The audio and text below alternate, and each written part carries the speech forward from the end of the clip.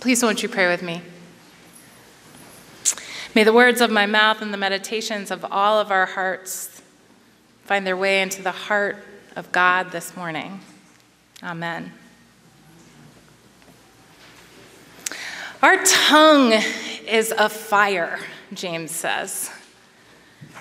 Our tongue is a fire that sets a forest ablaze, James says.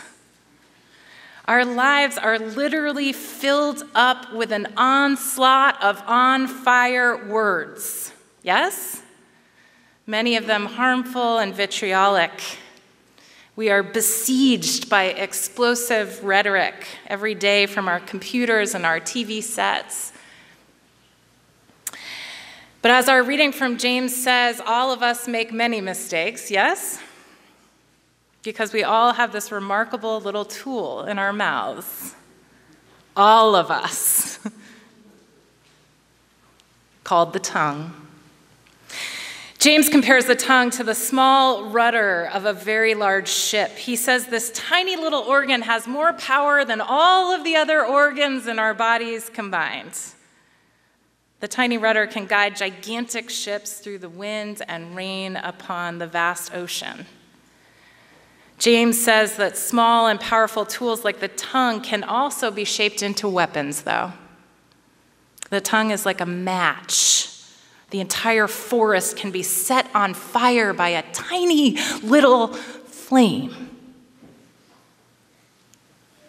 Powerful tool, that little tongue. Well, beloved, the forest is on fire. Rhetoric alone can burn down the whole republic if we let it. Our words can be used to deny the God-given inherent worth and dignity of every person. Our words can be used to destroy. All you have to do is read a comment section on the internet where humanity goes to die to know this. Right, Kristen? All you have to do is turn on Fox News or Samantha Bee. All you have to do is turn on any form of media. Even our world leaders incessantly tweet out insults in 280 characters or fewer. We live in an increasingly connected and yet disconnected digital world in which we can so easily dehumanize those we cannot see and touch. When we observe and participate in this world of weaponized words, this virtual world, we feel hopeless, we feel depleted, we feel exhausted. Can I get an amen? And too often we respond with cynicism. Too often we respond with apathy. Too often we respond with despair. And that's why we need real face-to-face community like this one. This is why we need to come together with other real flesh and blood people who do not need to think alike to love alike. Amen. That's why we need children filling our church building every Sunday, reminding us of the dreams for the world they're going to make. Our children can still close their eyes and see a million dreams. They minister to us. Not everyone should be teachers, our scripture says. Anne, who is a high school teacher, pointed out that she thought it was hilarious that she got to read that this morning because teachers will be judged with greater strictness. Amen. But you and I, everyone in this room, every single last one of us, even those of you who sit up in the balcony, we are all called to be teachers. Each and every last one of us. We are the teachers. We aren't called to be perfect, but as a church community that spans multiple generations, we are called to be teachers because the children are watching. And teachers dream a world with their students. Right, teachers? So on this first day of Sunday school and high school youth fellowship, and on this week when we welcomed the parents of almost 30 middle schoolers from our community into our whole lives comprehensive sexuality program into our church, isn't that amazing? On this Sunday, I just want you to close your eyes for a moment. Close your eyes for a moment and dream a world where the reign of God has become real. A world in which heaven has touched down to earth. A world in which all are fed. A world in which our children are safe from harm. A world where all are free to be exactly who they are. A world in which all are loved. A world in which we walk before the Lord in the land of the living, as our psalmist says. Now open your eyes and look around at the people in this room. New Englanders love it when I do this.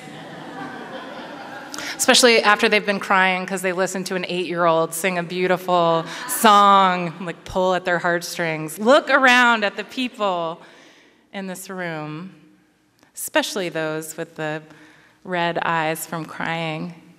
These are your people. These are the people that you dream a world with. Your dreams should be darn near impossible on your own power. That's why we come here. Otherwise, they aren't dreams. They're just reasonable goals, right? We don't exist to think up reasonable goals here in the house of love. We exist to dream impossible dreams for the world we're going to make. Amen? Because we worship a God who makes the impossible possible. We worship a God who makes a way out of no way. We worship a God who has the audacity to take human imperfection and make it holy. That's the God we worship.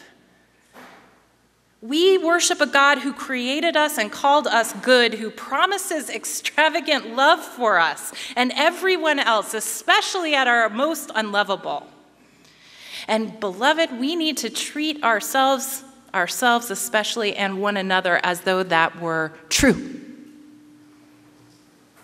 As if goodness and lovableness is inherent and inerrant. Here's perhaps the greatest lie we were all told in grade school. Can you guess what it is? Can any of you guess? What's the greatest lie we were told in grade school? What? Your veins are blue. That blood is blue, right. That's good. The second one is, you're not lovable. Yeah. There are no stupid questions, because there are stupid questions. I love that one of our high school teachers just said that too. Here's what I think the greatest lie is. Sticks and stones may break my bones, but words will never hurt me. Those of us who have suffered the wounds of bullying or emotional abuse know that words can sometimes hurt far more than fists, right? Those of us who cannot shut up the inner critic inside of us, telling ourselves that we are not good enough, that we are worthless, we know how much harm words can do. Yes? Those of us who have spent the past few years watching the unity of our republic ripped to shreds, we know that words can bring down empires. Yes? We know that it matters what we say and how we say it. And we are all hypocrites, every last one of us. As James writes in our scripture, we all bless the name of God, whose other name is love, with the same tongue that we use to curse those made in the likeness of God, which is every single person we encounter, right? So we see evidence of this hypocrisy every day. And we all know Christians who denigrate gay folks and undocumented immigrants and people who kneel for the national anthem before NFL games and Christians who express disdain for food stamps recipients and Christians who protest transgendered folks just trying to use the bathroom in peace. We all know those who condemn others made in the likeness of God by those who proclaim to be speaking for God, yes? But you and I, we are just as prone to condemn those who are made in the likeness of God with the same tongues we use to bless. We are not off the hook. Maybe you curse those who don't put the shopping cart back. Yeah? Or the kid at school who relentlessly teases your son. Hell hath no fury like a mother scorned, amen?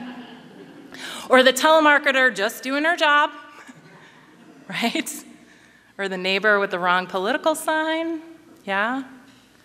I literally bless people for a living, right? I say blessings over babies and marriages and intern ministers and lay leaders and Sunday school teachers and the ill and the dying. And then I get behind the wheel of the car in Route 2 in rush hour traffic. Just saying. But luckily, we have an example of perfection that we follow in Jesus. We know what a good word sounds like. The whole of the gospel, or the good news of God, can be summed up in Jesus' first ever sermon in the synagogue. Do you remember this sermon? It's okay, because I'm going to tell you what it is. He reads directly from the Hebrew scriptures, a short passage in his first sermon, drops the mic, right, and then sits down. He says, "The Spirit of the Lord is upon me because he has anointed me to bring good news to the poor. He has sent me to proclaim release to the captives and recovery of sight to the blind, to let the oppressed go free, to proclaim the year of the Lord's favor," which is today. James says our tongues are untamable, but I say he's wrong. I say we can challenge each other to use the gospel test. I say that we can ask ourselves, is the spirit of love reflected in the words I am about to say or type or think? Yes? Does what I'm about to say lift up the poor, who may be myself or the impoverished or the spiritually impoverished or the immigrant or the widowed or the grieving or the losers or the maligned or the outcast? Is what I'm about to say enlightened and enlightening to others? Is it a word of freedom for all who are held captive by oppression and greed and what the Joneses think? Is what I'm about to say reflected of the million dreams I have for the world we're going to make? I think we can ask ourselves that before we speak.